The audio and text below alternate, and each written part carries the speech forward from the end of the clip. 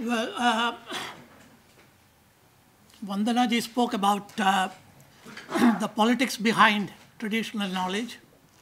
And what I propose to do is to talk about what this traditional knowledge is all about and what its role could be in the area of two major issues: conservation of biological diversity, both the agricultural or human-managed biodiversity as well as the natural biodiversity, which is going to be a very, very powerful economic factor of the future.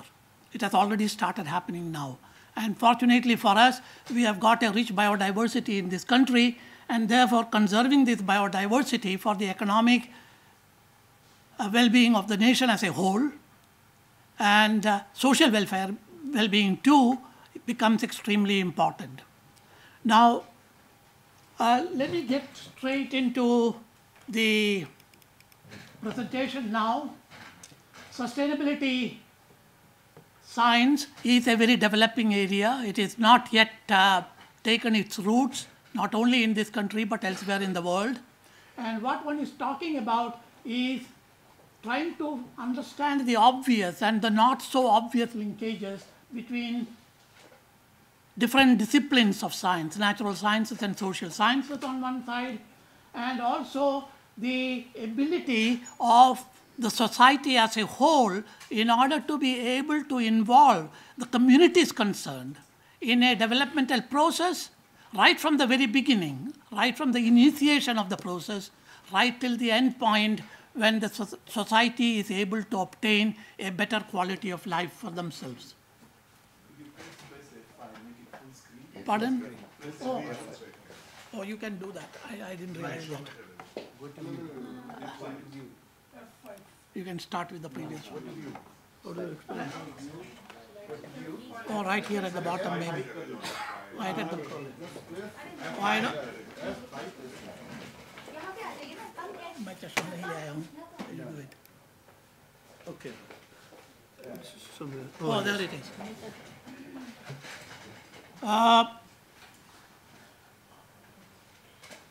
Now this is better. And what I have tried to do is that I am going to be talking about the rapidly developing area of sustainability science, which is not yet taken good roots in the country, forget about in the world. And recently there has been a very major international initiative of for a 10-year period that has been started off by the International Council of Scientific Unions, and therefore linking knowledge systems is one of the very important concerns. The knowledge system that is available with the local communities on the one hand, and the textbook-based knowledge that is already available in plenty in the scientific literature. Now, from the land use management point of view, biodiversity has a very important role to play. And traditionally, the rural communities in this country, the tribal societies in this country have always valued biodiversity, and they have been the major custodians of conserving biological diversity and using it effectively and sustainably managing that biodiversity for their own well-being. Now, this area of biodiversity as an important factor is even playing an important role in the urban societies. I have quoted one book there, right at the bottom, called as The Land That Could Be. It's published by an American author, and he has written a book called as The Land That Could Be, and he is talking about creating biodiversity in the urban environment and its implications not only from the economic well-being of the people, but the social and the emotional well-being of the communities living in the urban centers. Now, what is biodiversity? Biodiversity, in an ecological sense of the term, has got a whole variety of scalar dimensions, right from the subspecific level to the species, to functional groups, ecosystems, and landscapes. So the viewpoint that I am going to take during the next few minutes is going to be a much larger, broader view of what biodiversity is all about. Now, I have used the word sacred within inverted commas. I am not here to preach religion of any kind, but what I would like to emphasize is the biodiversity is socially valued, and that is why I have put it within sacred. And it extends over all scalar dimensions: socially valued species, socially valued ecological systems, socially valued landscapes. Now, one of the reasons why biodiversity at all these scalar dimensions becomes important, because the biodiversity is the storehouse for the knowledge systems from the point of view of land use management. We have got a lot that is available in the literature in terms of the formal knowledge and the formal knowledge-based technologies in terms of land use development. The modern agricultural system is one of the extreme examples of that. But there is also a hell of a lot of material that is available with traditional societies, the rural societies, where the land use management is largely based upon the traditional wisdom and the traditional knowledge linked with it. And therefore, one of the things that we were interested in right from the very beginning, right from more than 50 years from now, before, was try to understand what this traditional knowledge is all about, and can we put some meanings into it, and can we appropriately integrate it with the formal knowledge that is available in the textbooks. And that integration becomes important, especially because of the fact, unless you are able to integrate the traditional knowledge with the formal knowledge, you cannot convert it into policy dimensions, you cannot convert it into developmental initiatives. And that is what we have tried to do all along. Now, what we have been able to, if I were to summarize what I said so far, is that the biophysical sense of the term, the ecological processes, are determined by what is available in textbooks, but the way that knowledge, that the biological resources are managed are not necessarily confined to the textbook knowledge. A lot of it is embedded within the social processes that operate within a given society, and that has got implications from the point of view of determining ecosystem land use dynamics, and ultimately has implications for sustainable livelihood and development of the societies. Now, let me give a few examples to illustrate this point. When we started with working with about 500 ethnic groups in the northeastern region, each one with their own language, customs, music, dance forms, and whatnot, what we were able to observe is that there are certain species in the natural landscape which they consider to be sacred, what I have called here as socially valued species. And those socially valued species are emphasized in all their land use practices, and they give special importance to that. And therefore, one of the questions that arose in our mind was, why do they do this all the time?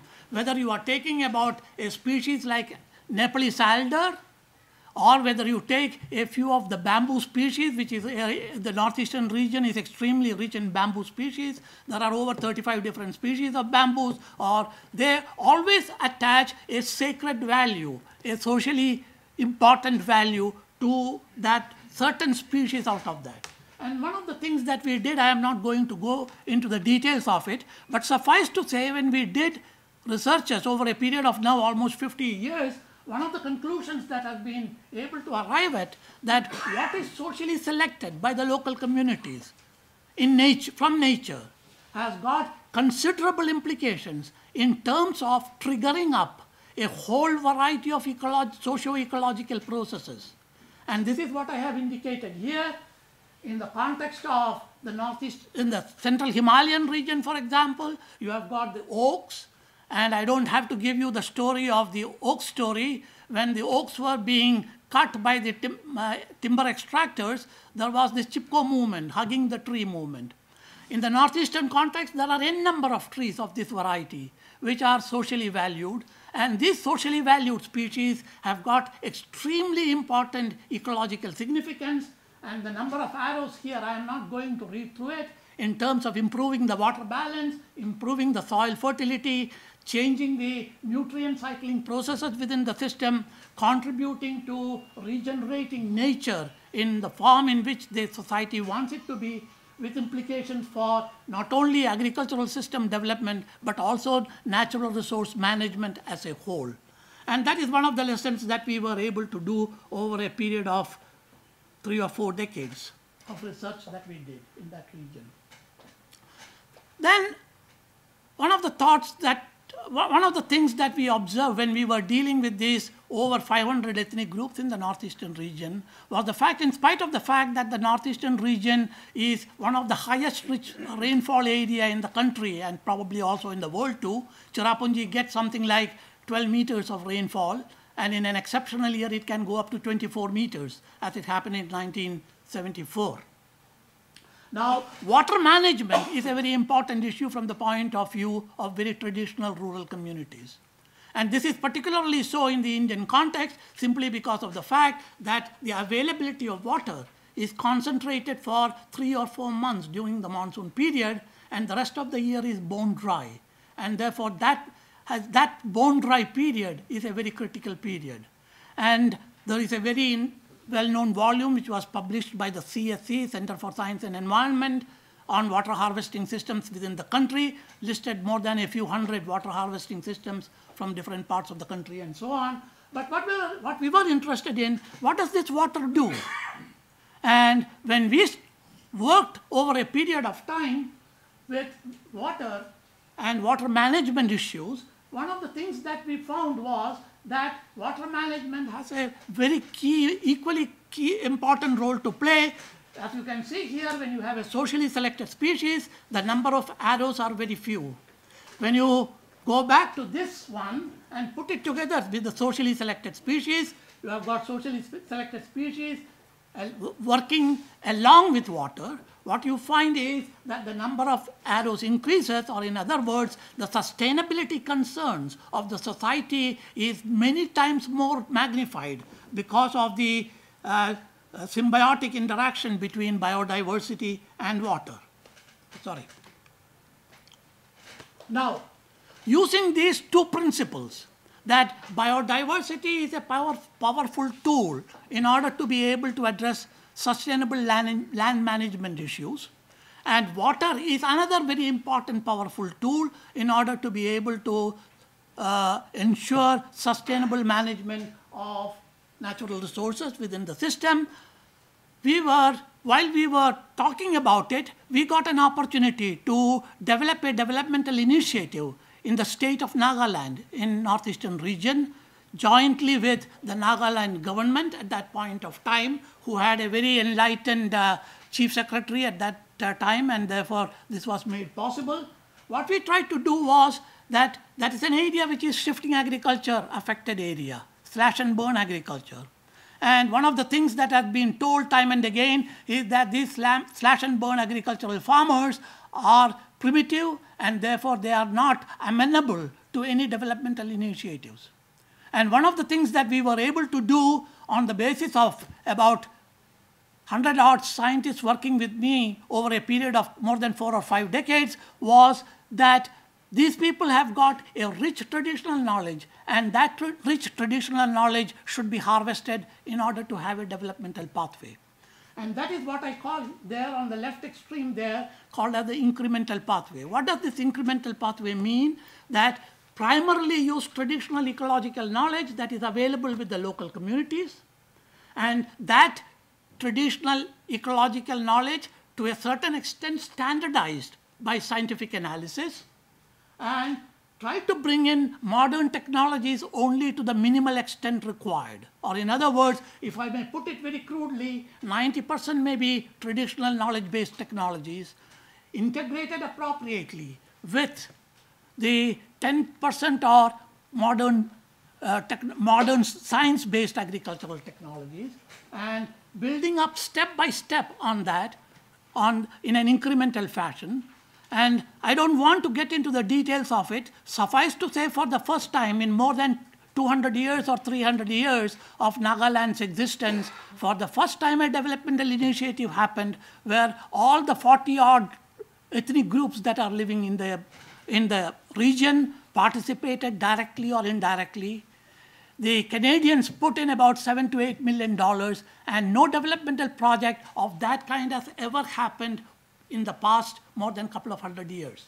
That is one example that I would like to indicate here. That is a project which ran initially with a lot of hesitancy. They put in the money. It ran for another 5 years, seeing the success of the community participation, where more than 300 odd ethnic groups that are living in the region participated.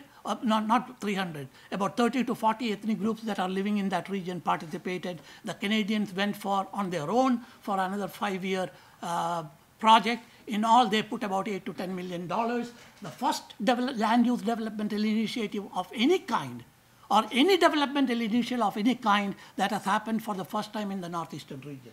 That is one example that I want to do. When we were doing that, one of the things that was thrown at me again and again by the agricultural scientists was maybe that it works with the traditional people. They are very primitive, and I put primitive within inverted commas. And therefore, it might work there. But then it doesn't work in the modern situation. We have to live with green revolution agriculture. And we had made already a prediction in the early 1990s that the green revolution agriculture is going to collapse. And it didn't take more than 5 to 7 years for the yields started coming down over a period of time. And somewhere around the mid-1990s, we got an opportunity. A group of French scientists came to us and said that we have got some European Union money, would you like to make use of it?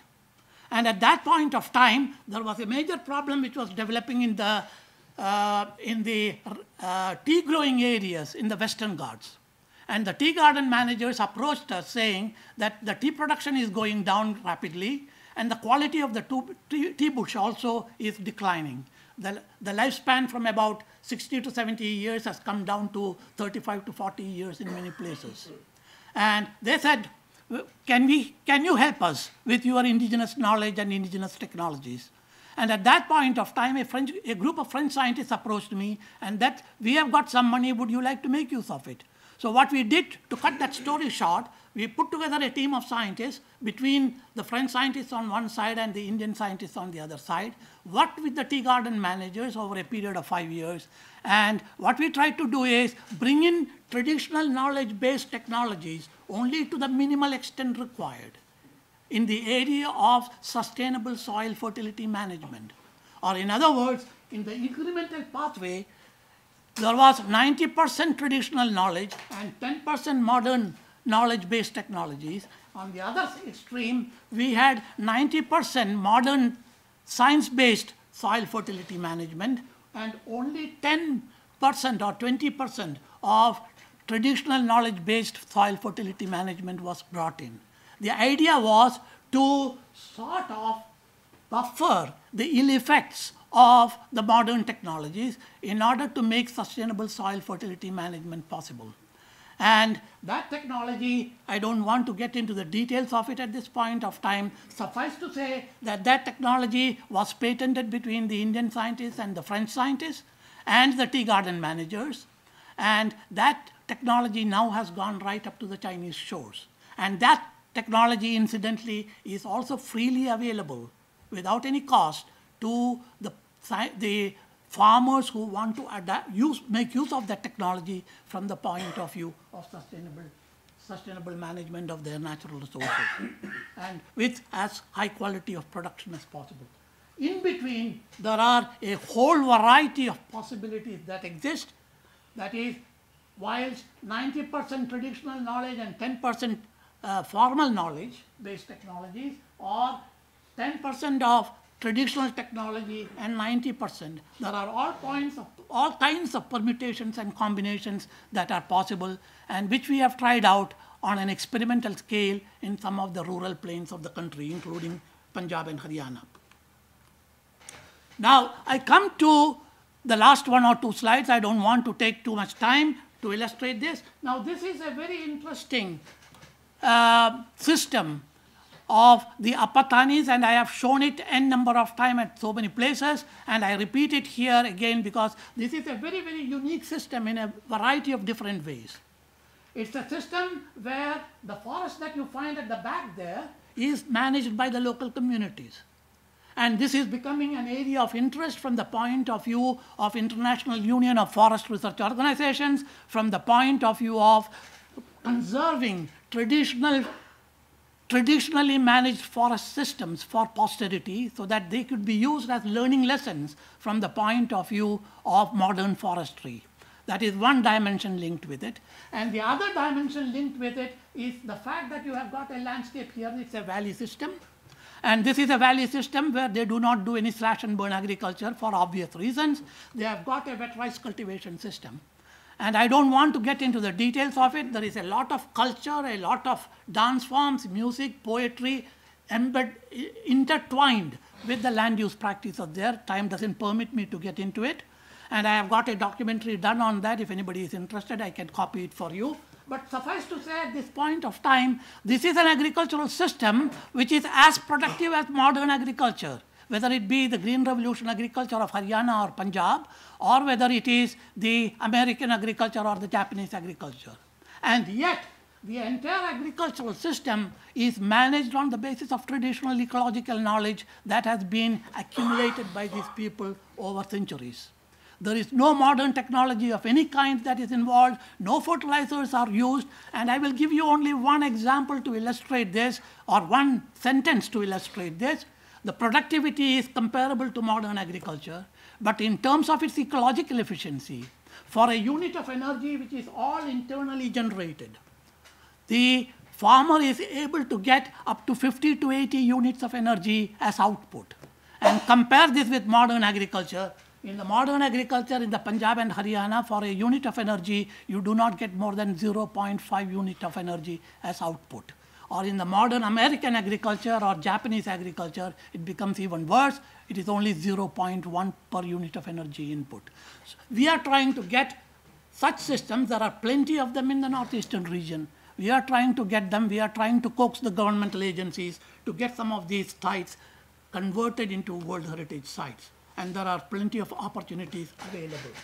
Then what are we talking about? In the ultimate analysis, what we are talking about, whether it be in the area of land use management, whether it be in the area of biodiversity conservation, or whatever the other kinds of sustainability issues that one is talking about, we are talking about adaptive management, and that adaptive management has to be based on very close interaction with local communities.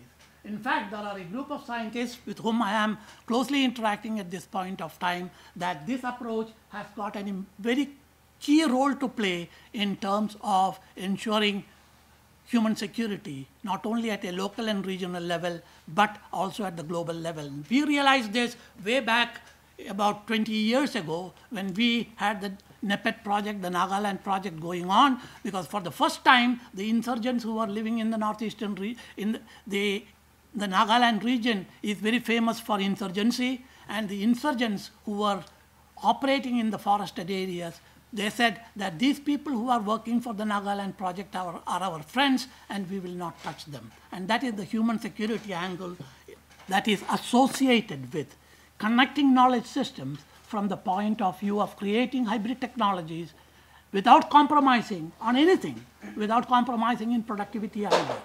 And I think I should stop here because I have lost the time. Thank you very much.